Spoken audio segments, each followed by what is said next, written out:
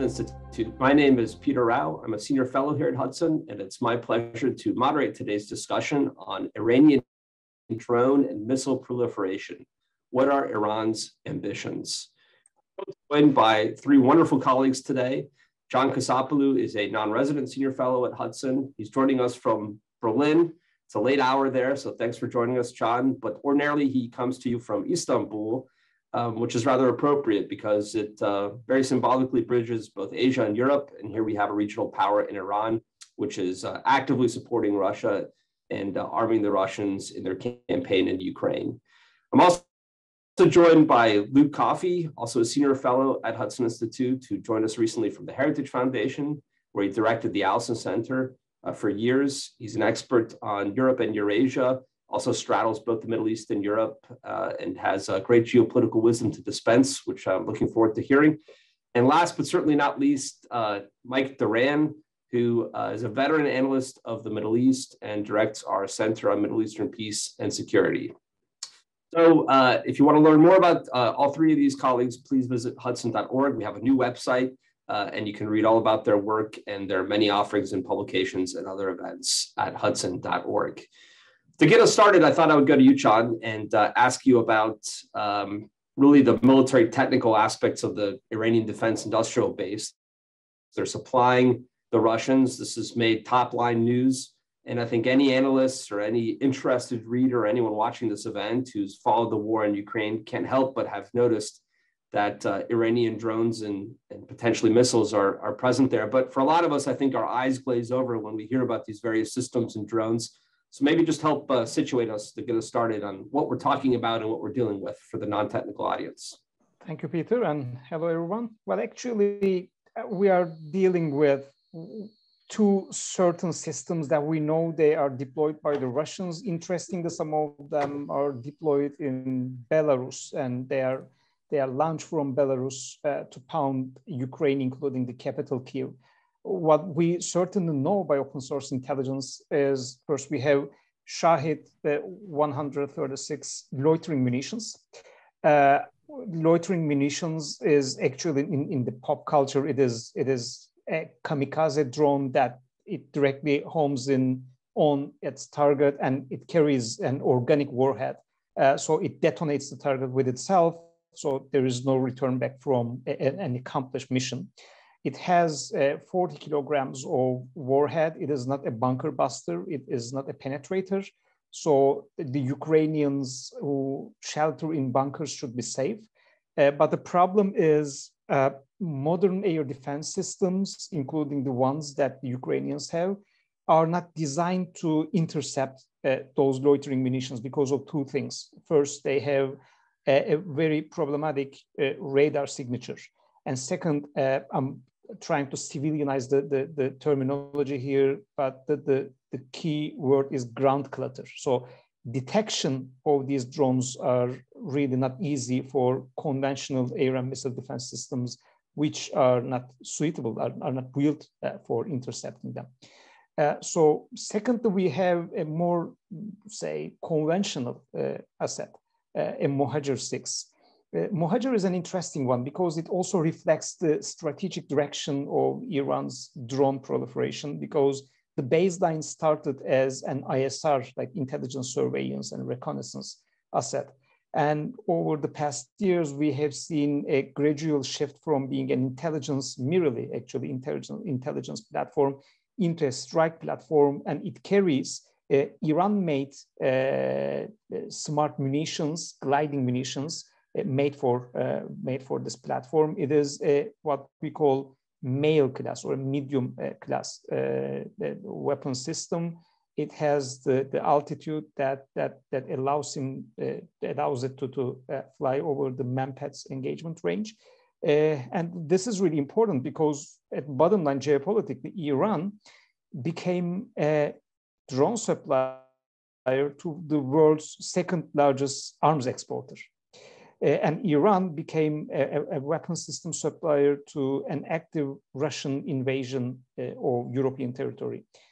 So I think this is, if you want me to rate from 0 to 10 in terms of geopolitical magnitude, I would say this is at least a 9 in terms of its importance.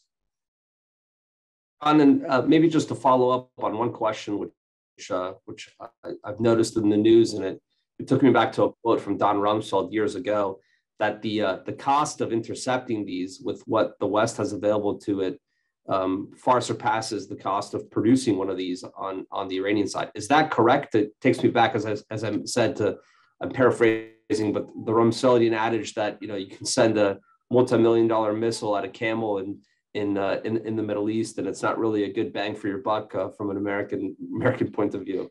Actually, that's right, and I think that's right in two dimensions. One is the defense economics and defense technological and industrial base dimension that you mentioned. For each dollar that the Iranians spend, not only on loitering munitions, but also on conventional drones and also missile systems, both ballistic and cruise missiles, any defensive party has to spend unprecedented more, incomparably more money to have an adequate system, a reliable system to intercept those. And even at good interception rates, which I would say like 80% or 90% interception rate is really magic, like really something that is unimaginable. Because in terms of interceptions, we are talking about like, if it is over 50%, 60%, then you have a reliable system, you have a good system. But think it that way. The target set, the Russians are very interested in the following Iranian footsteps in the Middle East. The target set is as important as the weapon system itself. And the Russians are using these drones as first attacking critical national infrastructure. It profoundly affected Ukraine's electricity infrastructure by few salvos, and also as weapons of terror. So even a few small numbers of leaks that go unintercepted, they can cause enormous damage to these, like both society as a weapon of terror and also critical national infrastructure. So both in terms of defense planning and defense economics, definitely these kind of systems favors the offensive side. Do the Iranians have hundreds of these, thousands, dozens? I mean, is there any estimate on the sheer numbers that they might be able to provide the Russians? Well, that's $1 million question, and that's actually what should make us more uncomfortable about that, because Iran becoming a drone supplier to the Russian Federation in an ongoing war, which is a high tempo war. And Iran becoming that drone supplier to the second largest arms exporter of the world under sanctions and with limited ability to reach international high technology market, because we know that some of these drone subsystems like GPS systems or GLONASS systems, like their cameras, are dual use, and Iran either smuggled them in or commercially bought them by using mid parties. And this is a really complicated global network of subsystem smuggling and subsystems procurement operations. We know that the Iranians have them in large numbers so that they are able to sustain a broad network of proxies from the Lebanese Hezbollah to the Houthi militia in Yemen. But Iran supporting an interstate war, a very high operational tempo one, and being able to do that uninterrupted up until now is really alarming for us. It is really worrisome for us. One thing to, I think, highlight here is this: the US strategic community, NATO strategic community, tend to treat Iran as a Middle Eastern threat. But it is that the Iranian weapon systems are right at NATO's eastern flank right now in the European territory. So I think it also challenges that dichotomy in mind. But coming back all to your question, do they have them in hundreds, in thousands? I think they have in higher numbers than we estimated, that they are able to sustain these supplies right now. A nice transition about the linkages between the regions. And while I want to come back to you later about some of the missile systems that are now being talked about and floated, let's go to Luke. Luke, I promised our viewers geopolitical wisdom, which you were going to dispense with. So Sean started getting into some of those elements. Perhaps you can talk about the geopolitics of Iran now fighting essentially, an American and NATO allies supported war in Ukraine. Yeah, that's right. Well, we often take a very narrow cartographer's view of the world. And, we often think of Iran as a Middle Eastern actor or an actor sometimes in Central Asia. But the truth is, Iran considers itself to be one of the established powers in Eurasia. And the fact that it is now supporting Russia, which, historically, going back hundreds of years, the Imperial Russian Empire and Persia were often at odds with one another, but now they've, in recent years, have found common ground. The fact that Iran is supporting Russia in its invasion of Ukraine really should come as no surprise, considering the current geopolitical situation. Russia has something that Iran needs: cash. At least right now, Russia has cash from the reserves that Putin hoarded leading up to the invasion last February. And Iran has something Russia needs: drones, ballistic missiles, and the military technology that's associated with that. So in many ways, the two are benefiting one another for their own national interests. Now, I think that there'll be a number of lessons learned here that will apply beyond just Ukraine and also come back to the Middle East. It is likely that Ukraine will soon be the country in the world, even surpassing Israel, that has the most practical experience dealing with Iranian drones. So there will be a lot of countries in the Gulf, even including Israel, in the Middle East, who will want to learn these lessons that Ukraine has been learning the hard way. And so even if publicly certain countries are saying that they're not going to be working with Ukraine with its defense, or they don't want to be provocative to Russia, so they're going to keep an arm's distance away from the war in Ukraine, I can guarantee behind the scenes there'll be military officials, technical officials, industry officials in the Middle East who will want to get their hands on this first-hand knowledge that Ukraine is gathering in terms of deterring and defeating this Iranian drone threat. And with every drone attack that Russia launches using an Iranian ballistic missile or an Iranian drone, the Ukrainians will become that much more capable in deterring the next attack. And it will be unfortunately a very bloody process, especially as Chan mentioned, the target set tends to be critical infrastructure and civilian targets in built-up areas built-up populated areas.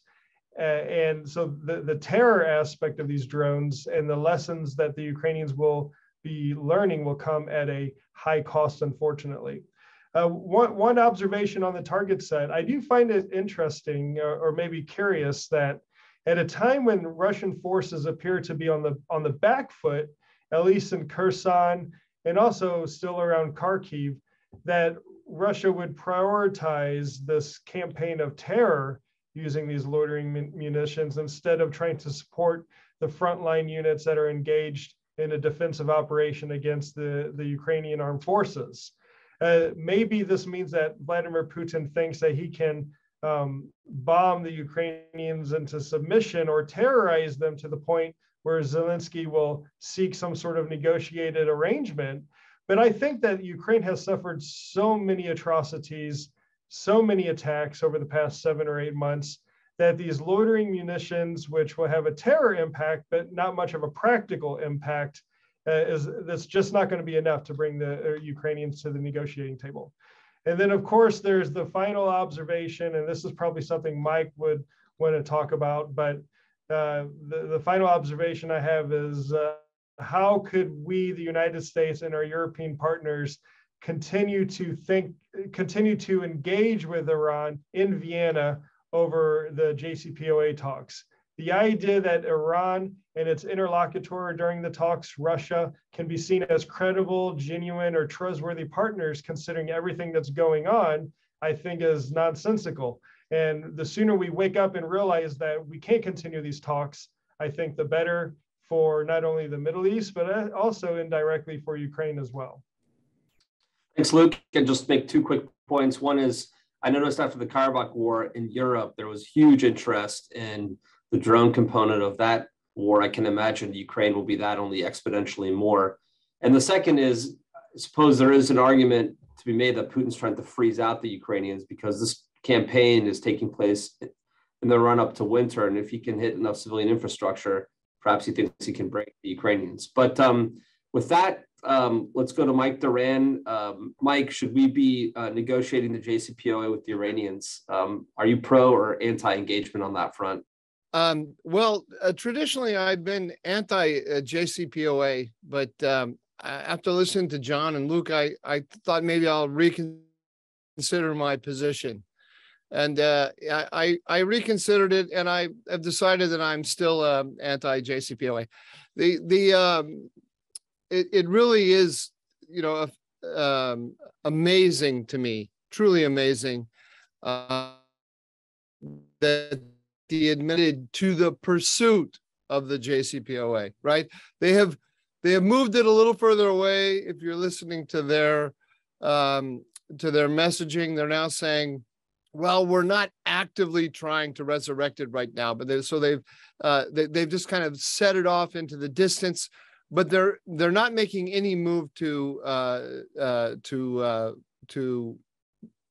go for snapback in the United Nations, so to reimpose the JCPOA, even though the administration came out and said that the provision of drones to Russia represents a violation of UN Resolution 2231. That's the UN resolution that endorsed the JCPOA. And so we have to ask ourselves why. Why are they not considering this? And I think there are 2.5 major reasons why. The one reason, very simply, is that they fear, and this is, I think, a practical concern that we all have to take seriously. They fear that if they reimpose the JCPOA, it will lead to a very serious escalation between the United States and Iran, or it could lead to that. Also between Iranian proxies and the Americans and American allies in the Middle East. And at a moment when the U.S. military is focused on a war in Europe and on tensions around Taiwan in the Pacific with China, the last thing they want is an escalation in the Middle East.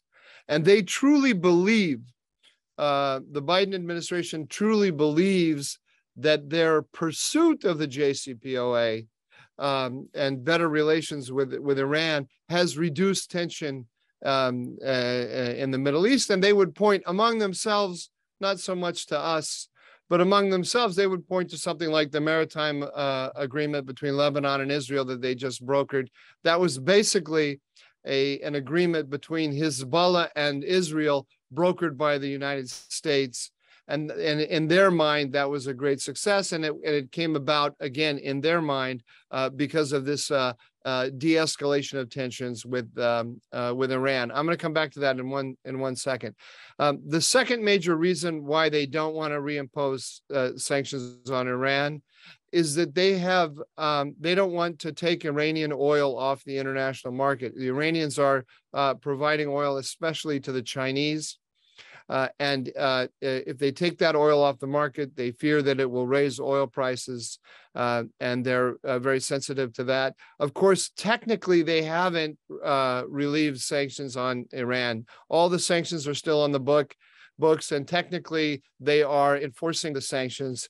But in fact, there's been a kind of soft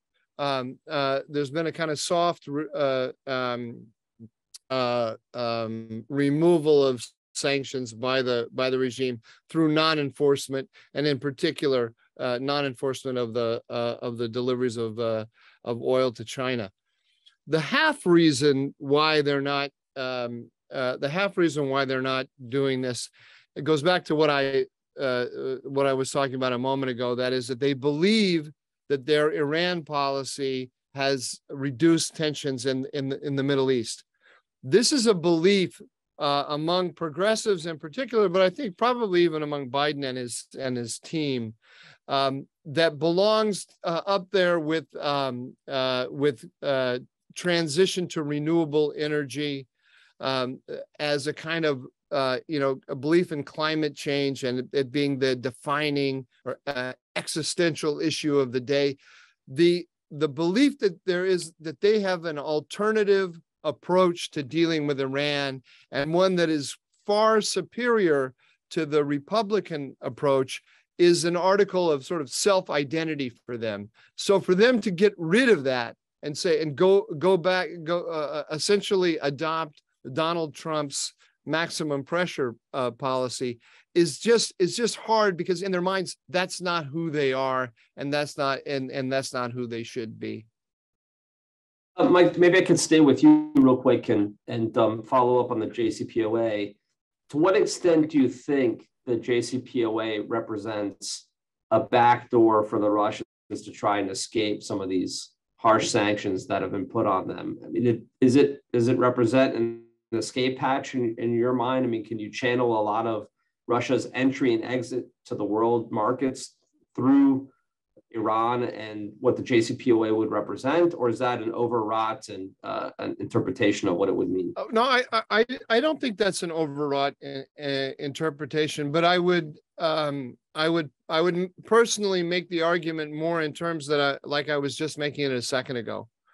The JCPOA, the underlying assumption of the JCPOA is that Russia, China, and the United States and Iran all have common interests. The vision that Obama had when he came up with the JCPOA was that the United States, Russia, and Iran were all going to work together to stabilize the Middle East. We're going to bring Iran into the security architecture of the Middle East.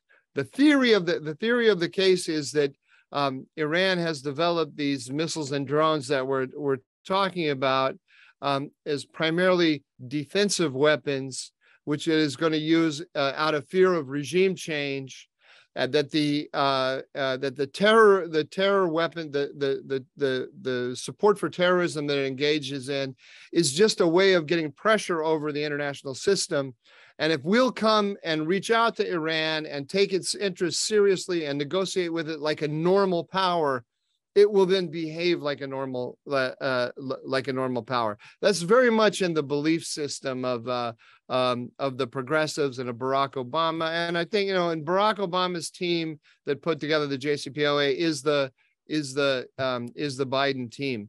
So I think we're seeing it in Ukraine as well, Peter. I mean, in my read, I don't know if you agree with this, but my read is, you have to ask a question. Here, Iran has rushed to Ukraine, rushed to the Russians' assistance in Ukraine and given them drones. Why hasn't the United States rushed to Ukraine in response, or even before this, and given Ukraine drones? We're quite happy to have our systems targeted by Iranian drones, but we won't provide the Ukrainians with drones. My answer to that question, again, I don't know if this is your answer. My answer is they want a balance. They being the White House, the Biden administration, it wants a balance between Ukraine and Russia. It doesn't want a total defeat of Vladimir Putin. It wants Putin to lose in terms of the war, in terms of not gaining what he wanted to gain. And they want him to go away with his tail between his legs. But they want a negotiated settlement, and they're afraid of arming the Ukrainians to such a point that the Ukrainians will win too decisively. And that's because they have never, ever lost the view that somewhere, that Russia can be a partner to the United States in some way, or at least maybe partner is the wrong word.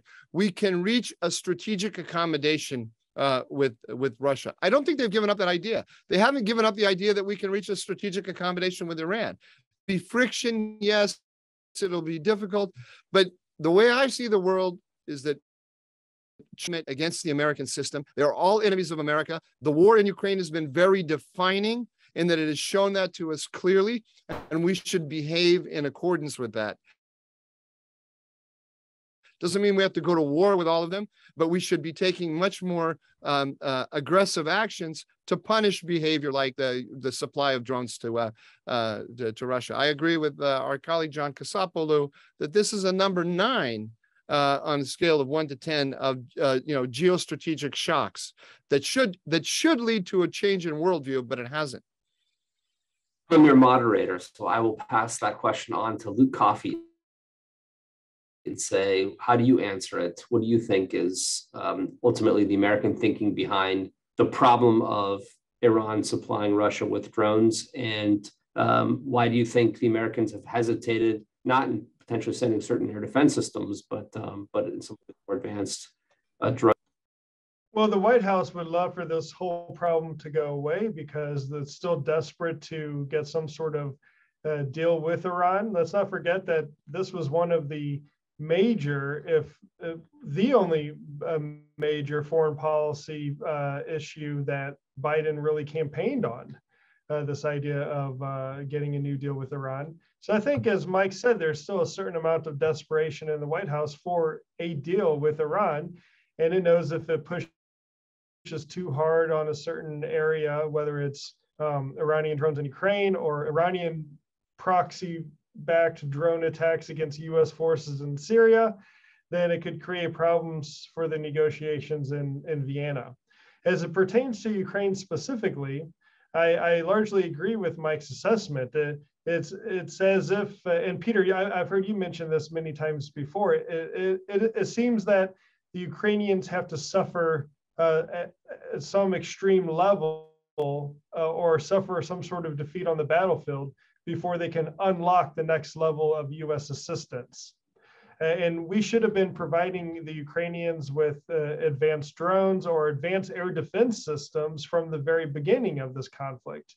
And instead, we are spoon feeding the support for Ukraine, giving them just enough so that they cannot lose, but not enough for them to win.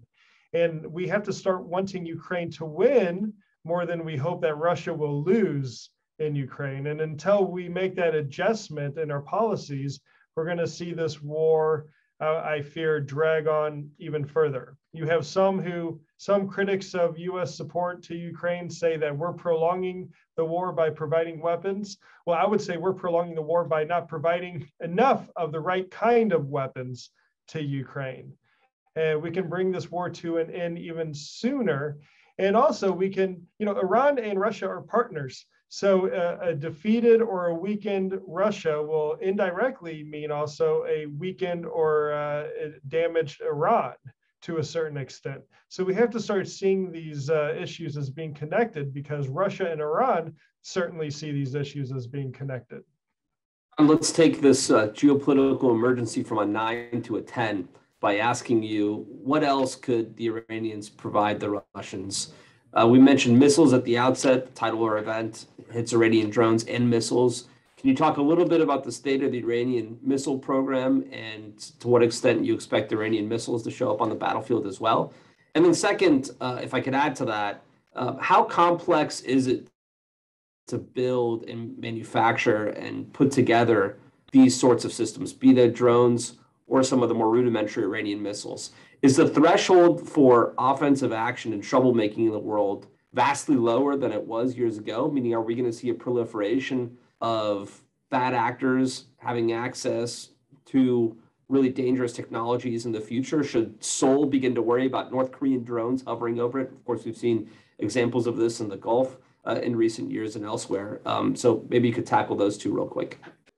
Well, starting from the last one, I think I don't want to be the military pessimist here, but we have each and every reason to be afraid because of three reasons. First, when an actor reaches a critical mass in generation, production, and mass production of such technologies, like the Iranians did, and especially when they can have direct feedback, which is in military terms, lessons learned from actual combat situations. Like it was really important for the Iranians to harvest data and pertain it to further weapons design and weapons production from Yemen, from Syria, from the hostile actions of the Lebanese Hezbollah and Iraq. Then generating that kind of technology is really easy.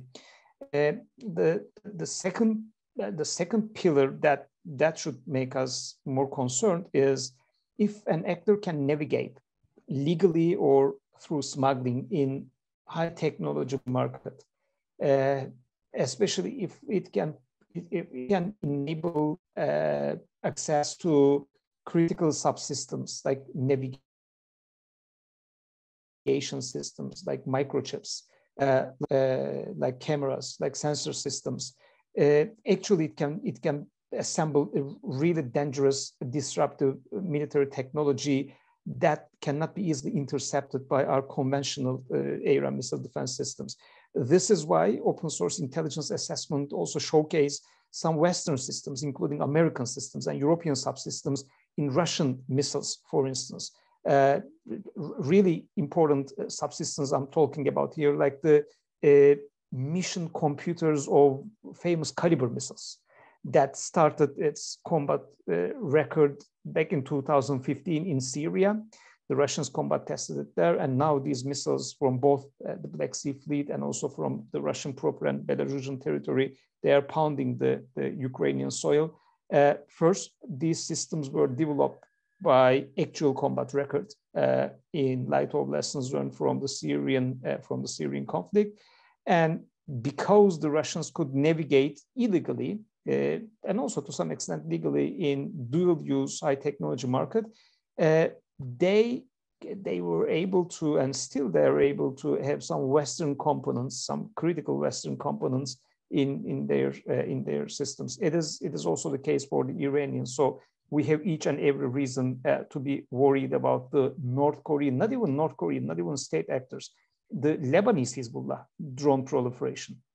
The Lebanese Hezbollah is not only right now an off-the-shelf customer of Iranian military solutions, but also the Iranians are helping its network to copy these kind of technologies and to develop some kind of production capacity. I call it the Revolutionary Guards copying its DNA, this disruptive DNA in other parts of the world. But we have just another reason to be afraid of. The Iranians are not only transferring weapon systems to proxies, and now in this case, Russian Federation, also the operational art or concepts of operations, if you like, that using drones, loitering munitions, ballistic missiles, and cruise missiles in one single strike package.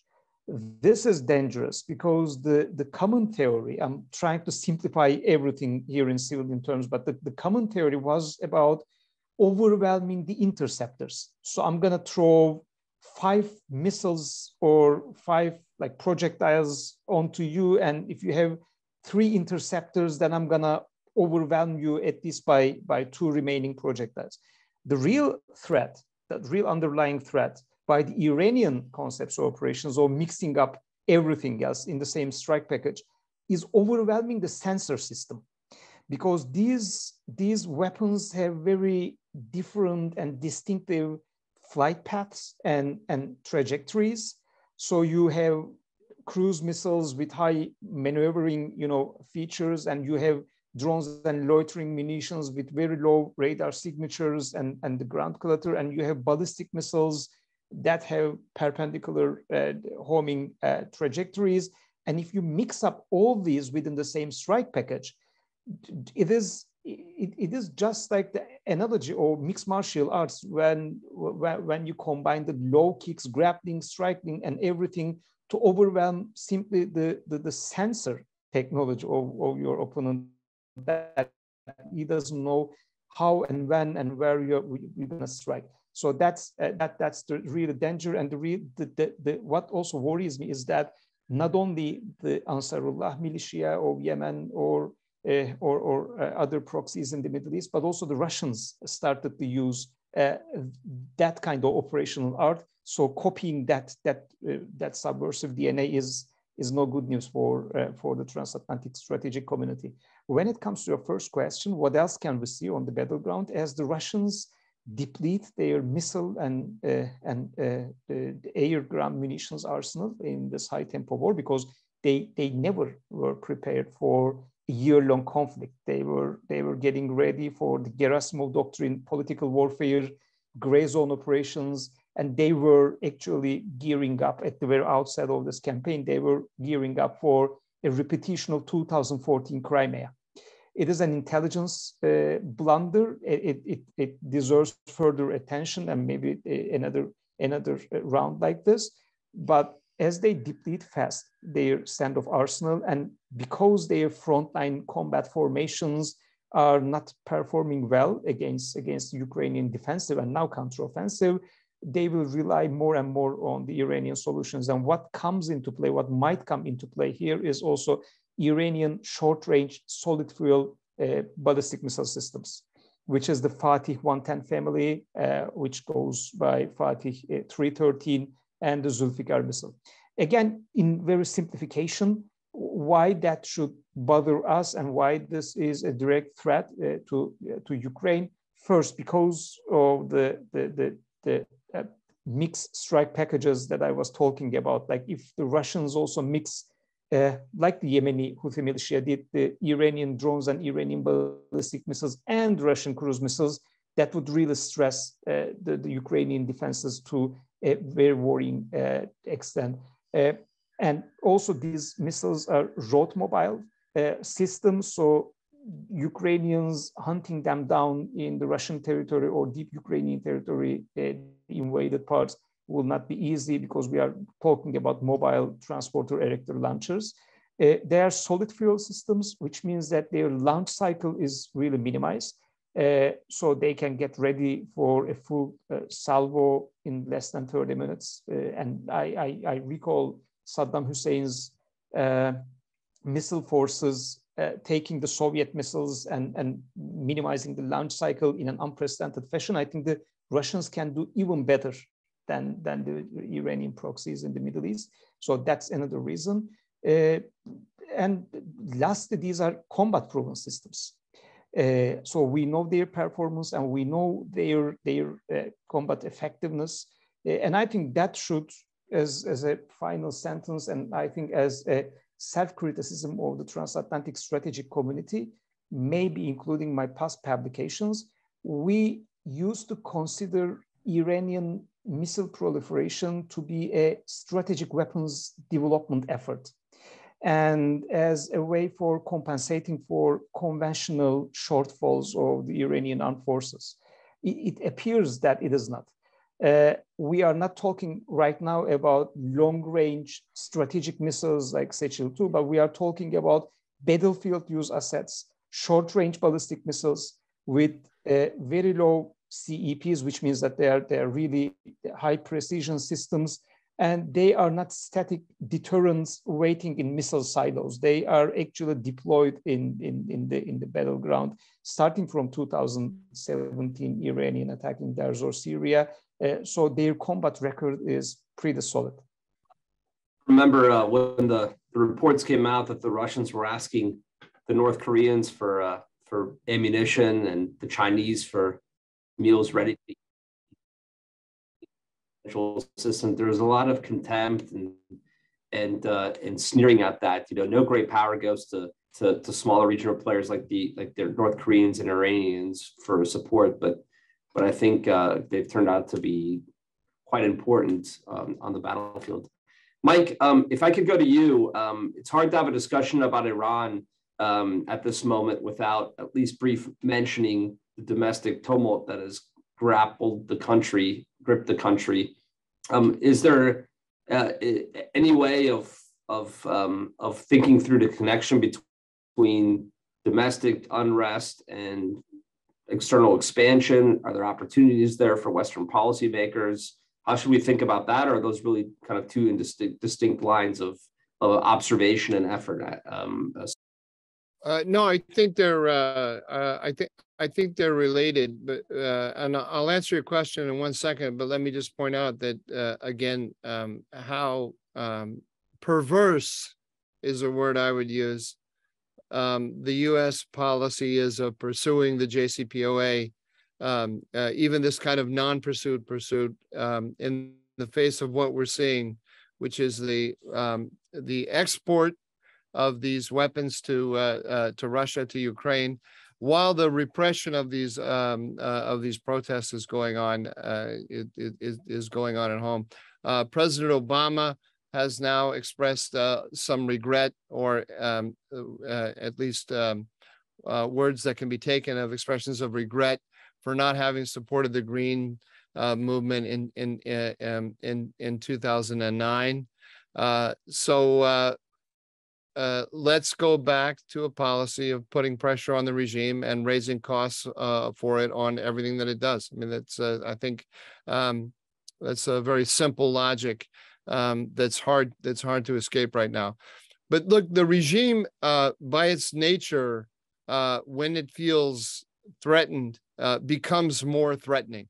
You can see it right now. Not only is it helping the Russians in Ukraine, it's carrying out an exercise right now on the border of Azerbaijan, where it's got tens of thousands of members of the IRGC, no less, who you think would be a little bit taxed right now with all of the with everything that's going on. They're carrying out an exercise on Azerbaijan's borders.